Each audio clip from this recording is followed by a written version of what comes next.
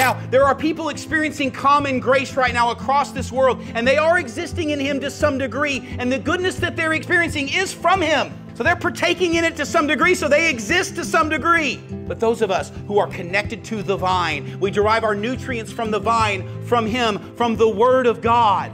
We bear fruit. We exist in Him. We become part of Him. We're grafted into Him. I know that kind of sounds weird. You're not going to become Jesus, okay?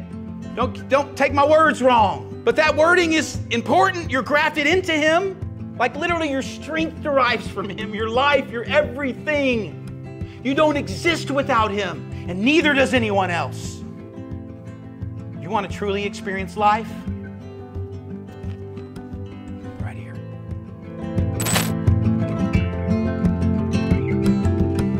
All right, well, we are in our Exodus series, deep into the series, actually going to be in part 5. And the title of today's message is The Name. So last week we really looked at Moses and his encountering of the mountain. The mountain here where he's going to encounter Yahweh, the name. We're going to be introduced to who God is. Last week we were really introduced to who Moses is. We've already tracked his life from the Nile till now. We've seen his upbringing, 40 years in Egypt, and now he's 40 years in the desert, and at the end of that 40 years in the desert, he's 80 years old. He is now going to approach the mountain and liberate God's people from Egypt. So last week we looked at this great task that he's been given and the pushback from Moses.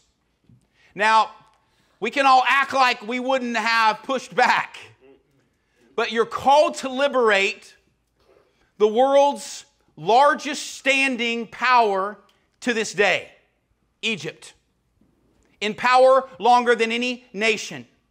Moses is called to confront that nation and liberate God's people. Tell me you wouldn't push back a little bit. And so what we see last week is Moses time and time again saying, but I don't know who your name is, so not going to be able to go, sorry. So he's like, well, let me tell you who I am. He's like, okay, well, if I show up and I tell them, what if they don't believe me? Well, I'm going to give you some signs. Throw your staff on the ground. Put your hand in your cloak. Take water from the Nile and pour it on the ground and see what happens. He gives him these miracles, these signs, and I assume it helps Moses, but in the end it doesn't seem like it does, because the last conversation that Moses has is this. After all of his excuses is this: I just don't want to go. Send someone else, please. Anybody else but me. And I love this because that's the call of God.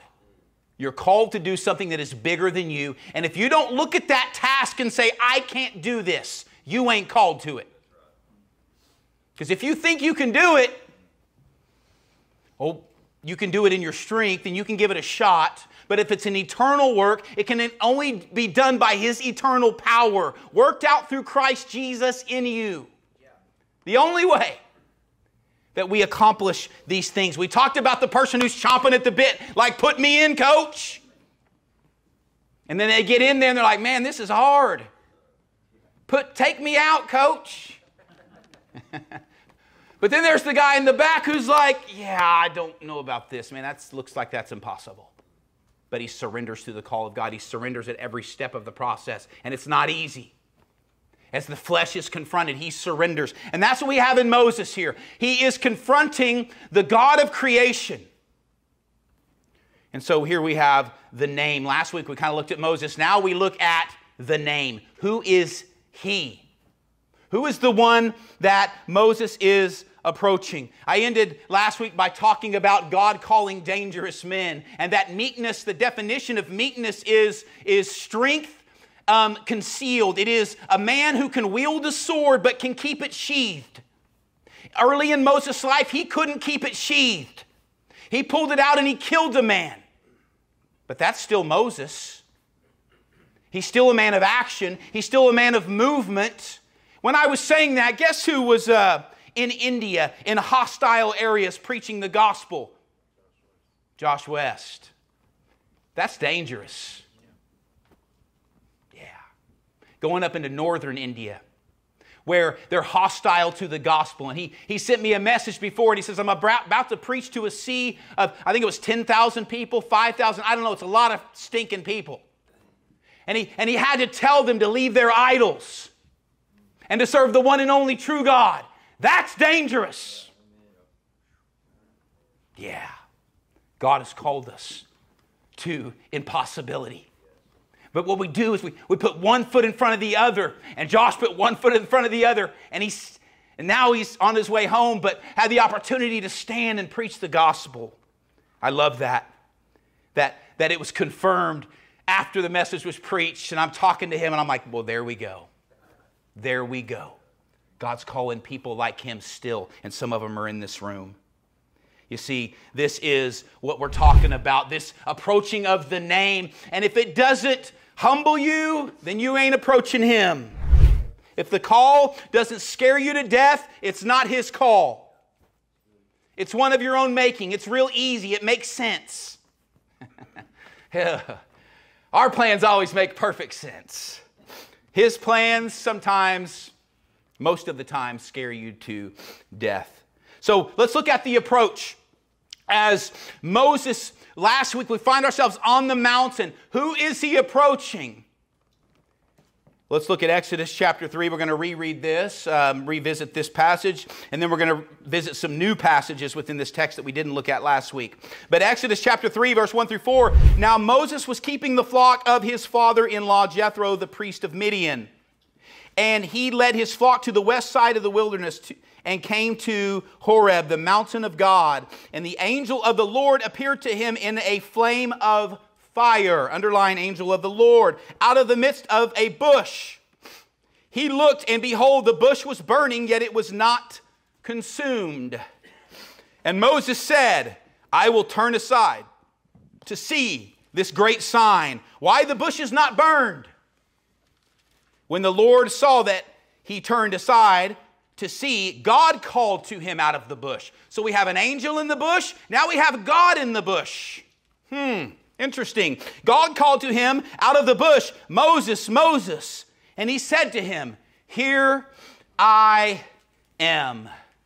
So what we're introduced to here is, and I didn't give you the scripture, sorry for that. What we're introduced to here is a theophany.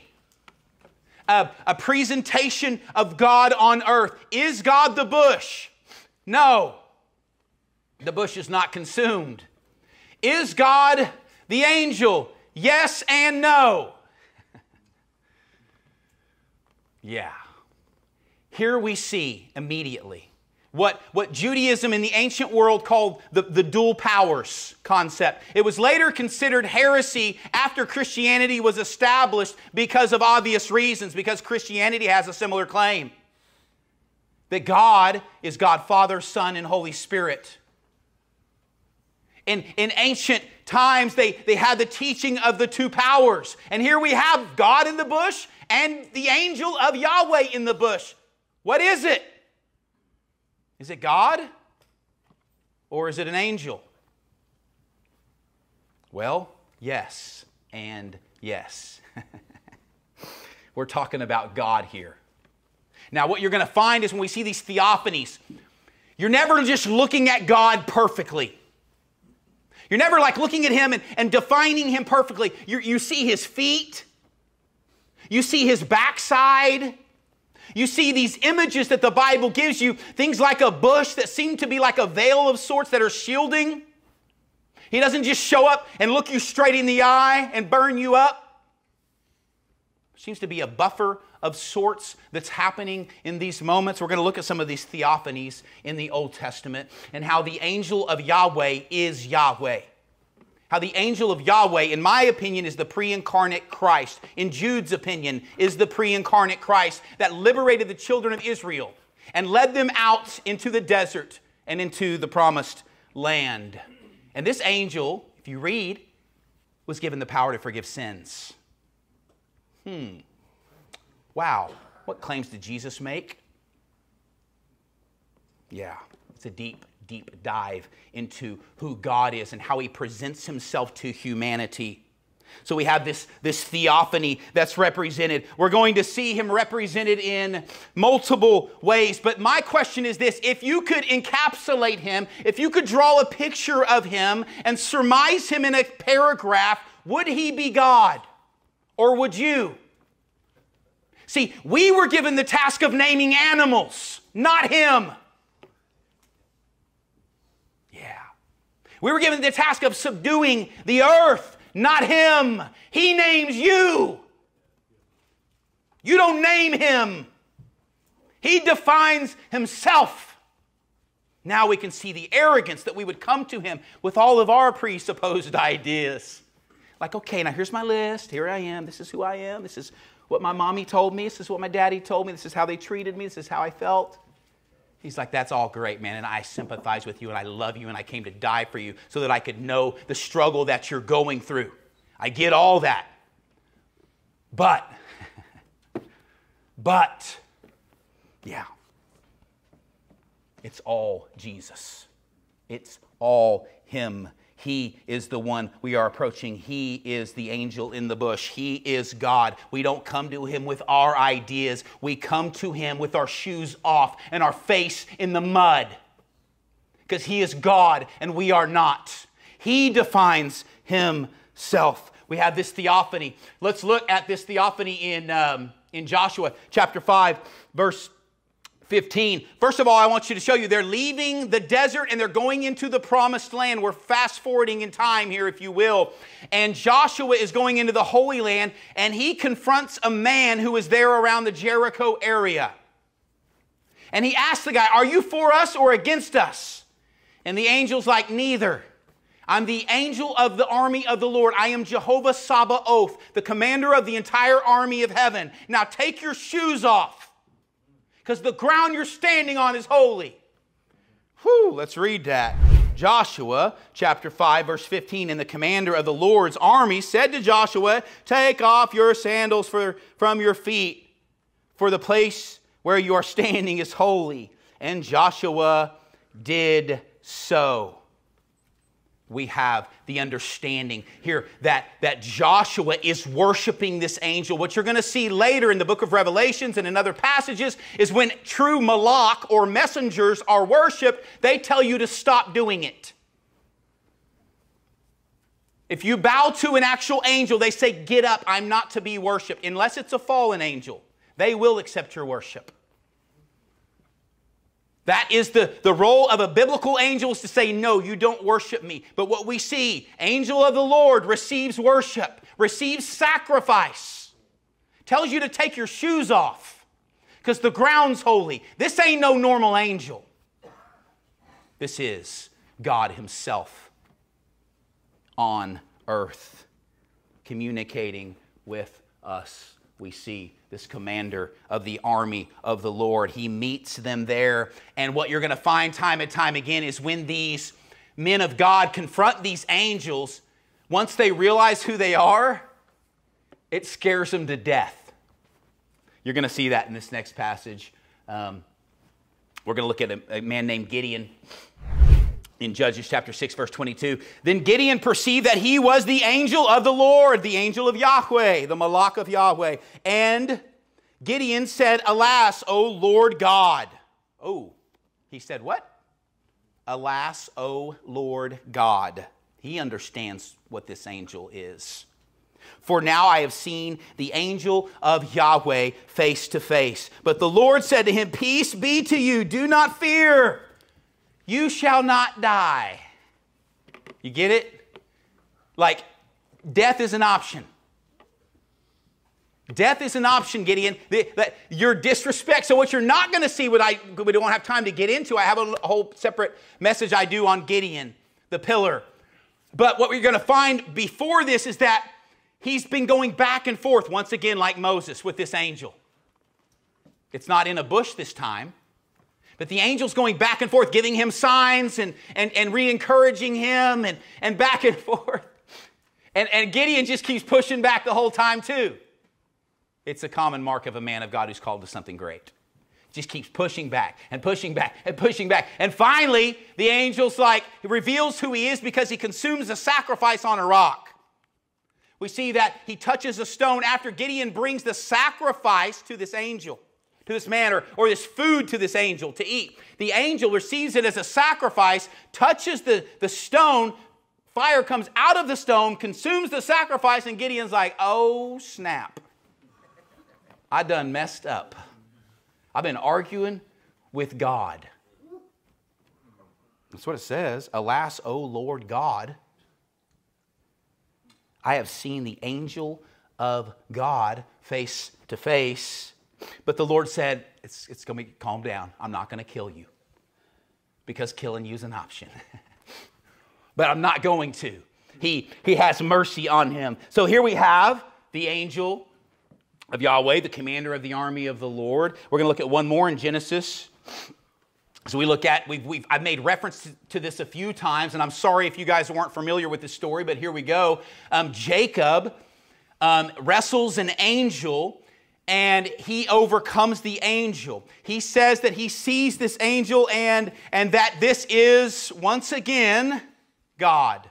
Later on in life, you can see Jacob's writings, and what Jacob says is that the angel, the God that he wrestled in the desert, he remembers that moment. He knows what was happening in that desert as he's wrestling this angel, if you will. Let's read that passage.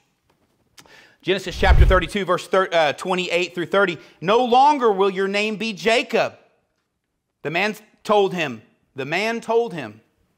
but Israel, because you have fought with God and with men and have prevailed. Then Jacob asked, please tell me your name. Why do you ask my name? The man replied, then he blessed Jacob there. So Jacob named the place Peniel, explaining, certainly I have seen God face to face and have survived. You think Jacob understood what he was encountering?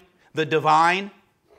There's a theophany in these three occasions, and in the fourth being the burning bush. We see that God is represented in these passages. And we can even see the duality to the Father and the Son in the bush. Jesus, the angel of Yahweh in the bush, and God speaking from the bush. You can even see this when talking with Gideon. You'll see that the angel leaves and that God is still there speaking. It's interesting when you break down these theophanies, and you can tell there's two things happening here. Seem to be two, like Judaism would say, two powers represented in those moments. Is God two? No, He is one. God is one. Let's make that clear. He represents Himself in three persons, Father, Son, and Holy Spirit. And so we move on. So he wrestles an angel and he overcomes. Like, did he win? No.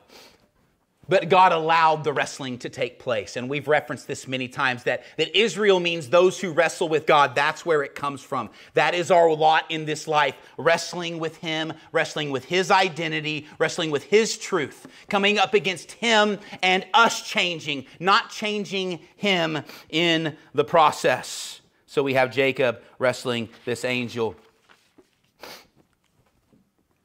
Next, let's keep moving. You read the book of Hebrews as well. Hebrews tells us not to worship angels and explains that Jesus is greater than the angels. He was made to be a little lower than the angels for a time. What does that mean? He means He becomes humanity. And in the hierarchy of things, it is humanity, it is these Elohim, or angels, if you will, and then God. There is this hierarchy. He becomes lower than the angels and comes to the lowest point to us to save us. And then He ascends to God and gives gifts to men. So He is not lower than the angels, but He makes Himself lower than the angels. For He did not consider it robbery to be equal with God, but made Himself of no reputation. And He learned obedience through the things He suffered. He steps down to our level, and this is the beauty of our faith. So I want to think about this for a minute. This bush is unconsumed. So everything in life that is combustible is consumed. Anything of value, diamonds, gold, silver, it can be consumed at high heats. It's really interesting when you look back even beyond the Big Bang and that occurrence in the solar systems. What you find is a hot heat that is translucent, that you can't even see now in time because it's translucent. We can't view it. We can view the light emanating from the Big Bang and the creation of this world, but we can't view beyond it. All we can see is this translucent power beyond. There's a great conversation right now about this among astrophysicists. I am not one. So let me leave this conversation quickly and get on to something that I'm better at. But this is unconsumed. I want you to think about that for a minute. He is unconsumable. Even gold melts down. All things melt down. He is unconsumable. He's unburned up. This bush is not consumed. Now in the desert, bushes did naturally combust. But this one isn't consumed. And that's why Moses is looking, saying, why isn't this consumed? And he attends to the bush, and that's where he has his encounter with God, speaking to him in this unconsumable fire. What in your life is consumable? Seriously. What in your life is not a part of Him? What is consumable? His goal is to remove it from your life. Scripture by Scripture, conviction by conviction, confession by confession. To walk you through that. To bring order to our chaos. Let's look at fearing God and the Scripture that goes along with that. Exodus chapter 3, verse 5 and 6. Then he said, do not come near. This is God talking from the bush. Remember? His voice is coming from the bush. Take your sandals off your feet. Sound familiar? We just read that from the commander of the army of God. Now it's God saying it. For the place on which you are standing is holy ground. And he said, I am the God of your father, the God of Abraham, the God of Isaac, and the God of Jacob. And Moses hid his face, for he was afraid to look at God. The fear of God is the beginning of wisdom. And in his encounter of God, he's afraid to look at Him. How is your encounter of God going? Are you approaching Him like that? Or are you high-stepping into His throne room, announcing who you are, who you're going to be, and what you're going to do? That's no stance to the Father of it all. And He stops Moses in his tracks to let him know who he is. Now, what He's going to let him know first is that this is a continuation, once again, of Genesis. He's the God of who? Abraham, Isaac, and Jacob. He's letting him know, that's me. I'm not these other supposed gods, these fallen entities, these demons, if you will, that are being worshipped in Egypt. That ain't me. The God of bondage that they're serving, that ain't me. I am the God of Jacob, Abraham, and Isaac, and Abraham. So He's going to announce who He is. He's not just some random God among many, which is what they thought in Egypt. Did you know that monotheism is one of the most radical ideas ever to hit humanity? Radical monotheism. Because before this, God is in creation. But what we're introduced to here is a God that's outside of all of it. We're not seeking Poseidon for sea travels. We're not seeking Aphrodite for a better sex life.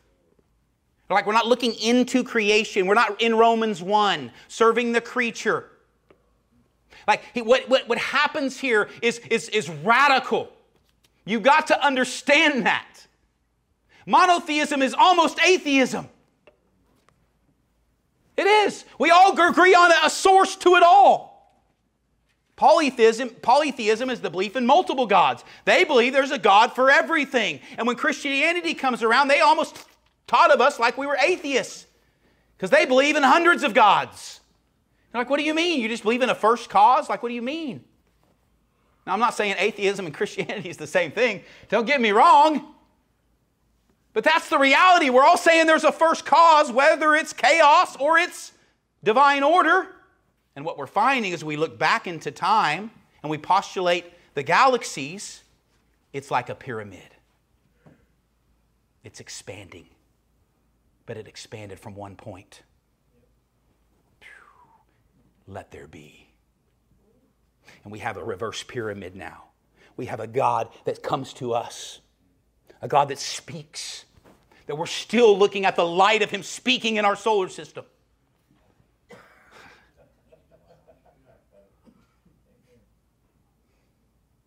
And we are without excuse, my friend. Because He speaks. He sends His word and He heals them. He speaks, let there be. He speaks order to our lives. And what we find is that it goes to a single originating point. What we find is order. What we're finding now is that it's, guess what? Spinning into chaos as the universes expand. Oh, and it's vast, and we only see a tiny little corner of it. We're talking billions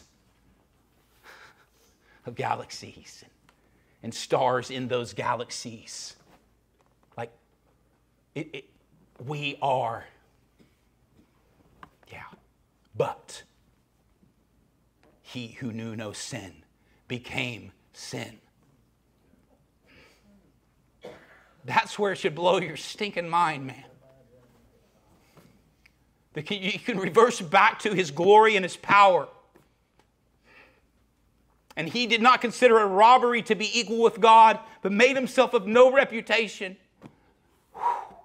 To come down here with us on this dirt rock. He speaks order to the solar system. He speaks order to your lives. He speaks from the bush. It is not consumed. And He says, take off your shoes. This is pretty interesting. It's a return to the garden. You know what they do when they leave the garden? They put on skins. Thank you. They put on skins. He puts on animal skins when they leave the garden. When He comes back into His presence, takes off the skins. Pretty cool, right? The imagery in the Old Testament is beautiful. It's beautiful to see this imagery and what's happening here. The veil is a sort of that in the temple. Once again, this divine portal, if you will, that connects us to the God of creation and this unconsumed fire. This holy ground, this untainted ground that is not affected by the land of the damned and anti-Eden. Because this ground ain't earth. This ground, yeah, it's where God is. Take your stinking shoes off. Oh, and Moses takes his stinking shoes off. I love it. Let's keep going here for time's sake as we end with the name. Let's read that as we hear Him define who He is. Exodus chapter 3, verse 13 through 15. Then Moses said to God, if I come to the people of Israel and say to them, the God of your fathers has sent me to you, and they ask me, what is the name? What shall I say to them? God said to Moses, I am who I am. Boy. And He said, say to this people of Israel, I am has sent me to you. Excuse me. God also said to Moses, say this to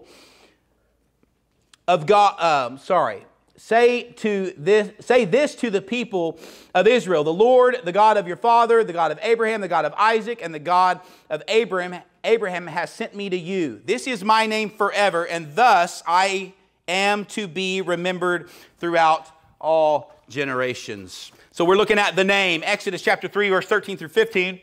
And here we have Him announcing who He is. What I love about this, and I've taught this before, so I won't go too much into this point, but you know, we function off of a clock. Everything is clock-based. You know, the clock's ticking. Like we get up in the morning, we eat breakfast, we go to work, we do what we do. We understand this construct of time in our own way. But what we're going to find here is that He is I am. And when He announces that He is I am, what He is saying is He self-exists. Chew on that for a minute. You don't really exist.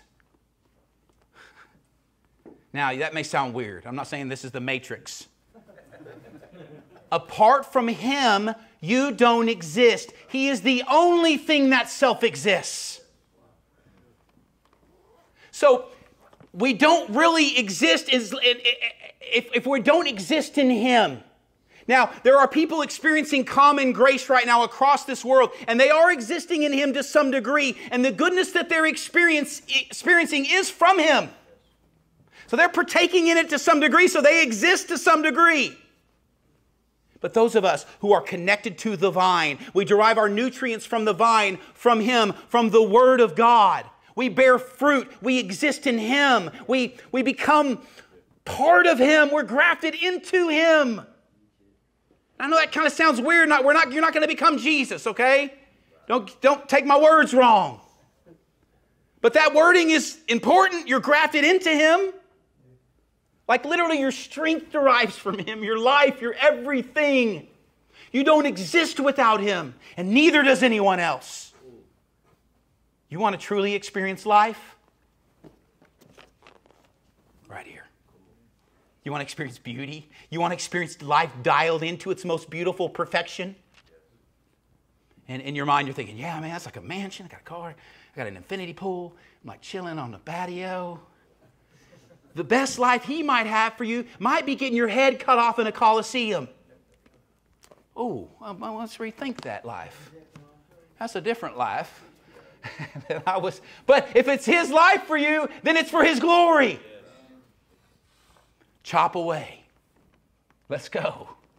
But do you get what I'm saying? He is the only one who self-exists. I am. You know what Yahweh means? Literally the definition of Yahweh is. That's it. To be, yeah, but really distilled down to its purest form, is. He is, and you are not. Unless you are in Him. Nobody? Oh, just me. Glory. I'll receive it today. The name. He self-exists. You do not. Exist in Him, my friend, and experience the best marriage you've ever experienced. Experience a fatherhood you never thought you could know. Experience a provision and a joy and a peace and a connection to your Creator that grounds you to your original purpose in all of this. So we have Him announcing who He is. Tell them I am sent you. Like, that's gangster. I'm sorry, Lord, I shouldn't talk about God like that. Forgive me. But you know what I'm saying, hopefully.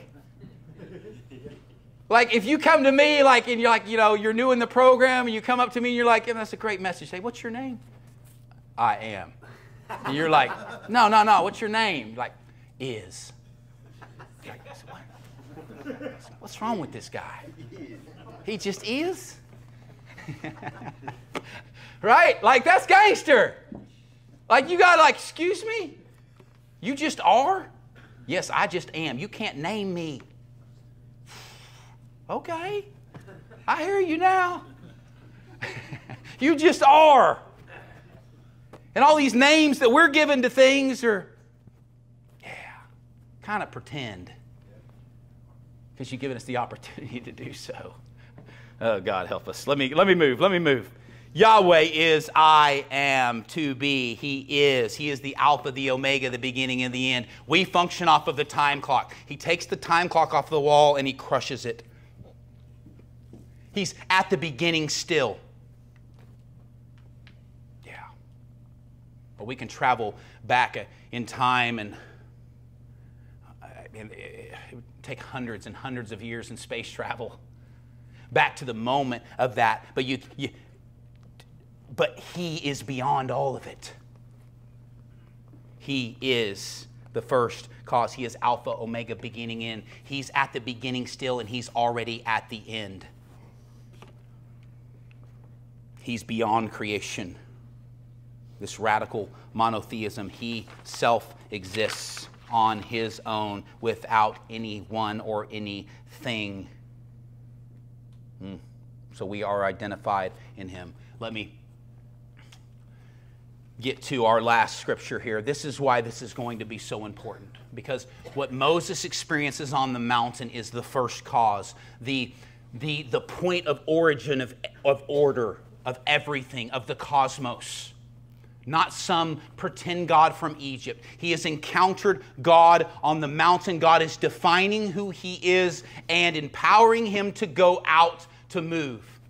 Now I want you to think about the scripture. That should open your eyes now to what Jesus was claiming. Listen to Him talk. Truly, truly, I say to you, if anyone keeps my word, he will never see death. The Jews said to Him, now we know that you have a demon. Abraham died as did the prophets, and you say, if anyone keeps my word, he will never taste death. Are you greater than our father Abraham, who died? And the prophets died? Who do you make yourself out to be? I think we know who He's making Himself out to be. Jesus answered, if I glorify myself, my glory is nothing. It is my Father who glorifies me, of whom you say He is our God. Ooh, He just told you who His dad is. And you claim He's yours. But you have not known Him. I know Him. If I were to say that I do not know Him, I would be a liar like you. I love Jesus. But I do know Him, and I keep His word. Your father Abraham rejoiced that he would see my day. He saw it and was glad. So the Jews said to Him, you are not 50 years old, and have you seen Abraham? Jesus said to him, truly, truly, I say to you, before Abraham was, ego I me, I am.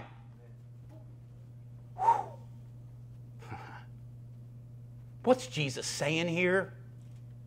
We know the story. We know the mountaintop experience. Verse 59, they knew what He was saying too, so they picked up stones to throw at Him. They wanted to kill Him. But Jesus hid Himself and went out of the temple. So, Jesus says, truly I say to you, before Abraham was, I am. He's literally pronouncing what Yahweh pronounced from the mountain. That's blasphemy. Unless He is who He says He is. And my friend, He is who He says He is. They pick up stones to kill Him. You know why? Because He claims to be the God in the bush. Like the God that empowered Moses to move water? The God that empowered Moses to liberate an entire nation from the largest world power of history? That God, you claim to be Him? You claim to be the first cause before all of it? I am sent you, and I am is here. So they pick up like, oh no, He didn't. And they start they were just all pissed. Just looking for stones. Like, where's stones? Where's rocks? Just kill this guy. Just pick it up. Just wanted to kill him. You know why? Because he's claiming to be God on the mountain. But God reverse engineers the pyramid. And He comes to us in our brokenness. He speaks order. We devolve into chaos, and He speaks order, and He corrects course. He brings life and light to our life. And when we abide in the vine, when we are in Him, when we exist in Him, we truly exist. Because we exist in the only one who exists. The only one who self-exists. Yahweh is. What's your name? Is. What's your name? I am beyond time. Let me end with this. We got this crazy concept of time, and really it's a construct that we created to some degree according to the solar systems and how we map things and how we judge time. But it's interesting. But check this out. That if two people on the day of your birth set your clocks to exactly the same time, and you had a perfect watch that did not change, and you lived completely separate lives, at the end of your lives, your clocks would say something different because you experienced time differently. Because you traveled at different elevations. You traveled against the rotation of the earth or with it. Now, it's only incremental changes. We're not talking days here. We're talking seconds. But that's humanity, like in this construct of time, like pushing against it, like looking at time even in the solar system and past time and the burning out of stars and postulating galaxies.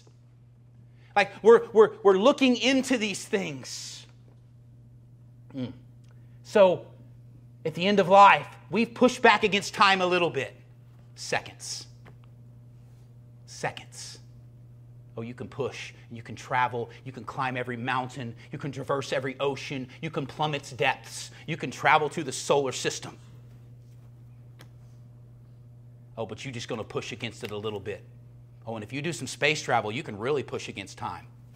You can come back to Earth and having aged much longer than those who were, or much less, right, than those who were here. I'm not an astrophysicist, you can tell. Anyway, you get the point. We're pushing against time and can make these tiny little incremental changes. He's beyond it. The Alpha, the Omega, the beginning and the end. He's at the beginning and He's already at the end, my friend. He is Jesus, and Jesus announces who He is. My friend, He is our God. He is the God on the mountain. He is the God that came down to the mountain. He is the God that beckoned to Moses to come to the mountain. He is the God that came to Gideon. He is the God that came to Joshua. He is the God that comes to us in our brokenness and in our filth. Let's bow our heads. God, we love You and we thank You. We thank You for this day. We thank You for the beauty in this creation. We thank You that You form order. And God, You form order in our lives. Lord, forgive us for clinging to our own identity. Forgive us for clinging to who we think we are. God, help us to come to You emptied of ourselves, accepting Your plan and Your prescription for our lives. God, we surrender to You. We love You and we thank You. Have Your way in this place. In Jesus' precious name. And everybody said...